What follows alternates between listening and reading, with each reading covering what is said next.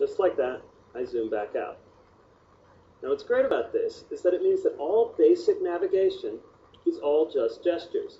Give it a flick, give it a tap to open, give it a little swipe to go back. There's no buttons or anything cluttering up the screen to do the most fundamental navigation. And because it's all just gestures, it's completely ambidextrous and easy to do one-handed.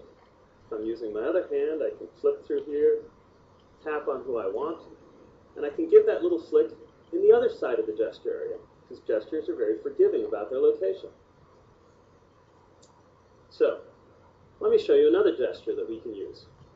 If I want to start something new, I start in the gesture area and swipe up.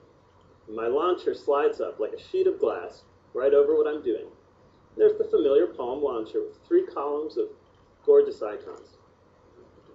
To look at some photos, I just tap that.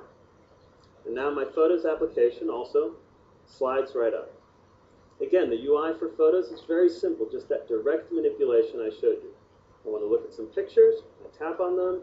I want to scroll through my pictures, I just flick through, find the one I want, tap on that one. Even here, I just flip through stuff to get to what I'm looking for. And then when I'm done, I just give it that flick back, and I'm back where I came from.